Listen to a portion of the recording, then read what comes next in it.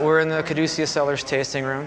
This is basically the first day of our opening. It's going to be a key factor in sustaining this small business. You can do tastes and pours.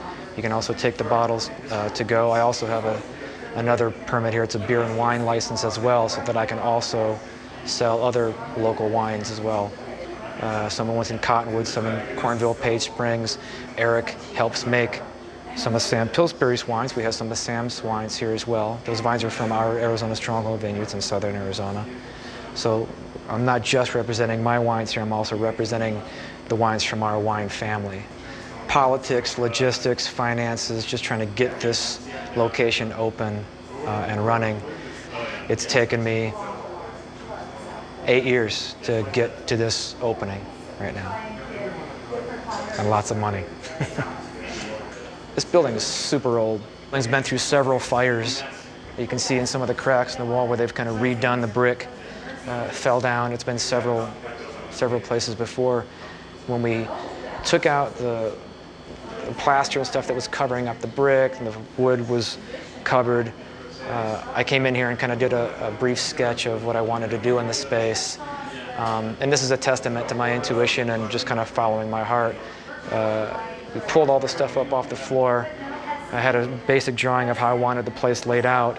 And on the floor over here, within an inch of what I drew on this sketch, I drew the bar on my floor sketch. There was a footprint of a bar in almost the exact to-the-inch spot that I drew my bar on the floor over here. So it was almost like the space was telling me how it was supposed to be laid out, in essence.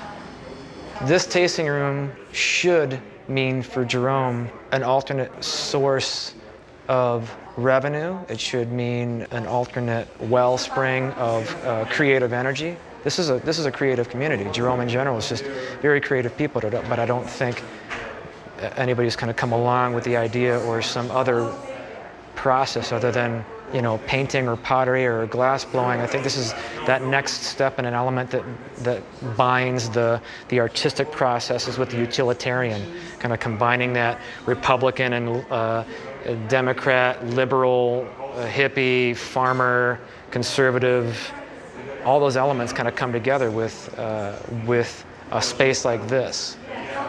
I think it's going to end up, somebody's going to come along with an even better idea of what I'm doing here and take it to another level. Oh, well, for the Pussifer stores up above, up next to the tattoo shop and next to the bong shop, where you can pick up a few dildos. So this is kind of my spiritual, connected side, community-oriented side. The Pussifer store is the yin to the yang. That's my dark sense of humor.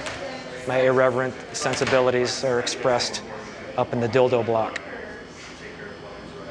The stores that were in this space before did decent business, but it wasn't a long-term sustainable business, and it was completely contingent on tourist traffic. This kind of a process that we're doing here will generate destination traffic, as well as generate that impulse already existing tourist income. It'll stabilize the economy in this town, make things a lot easier.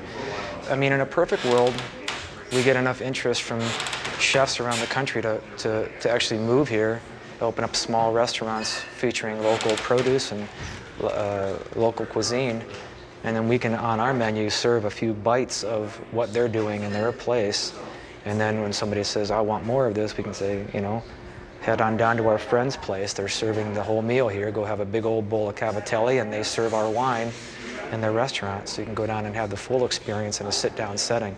This is more a tasting room. This is just an example of what's in the bottle.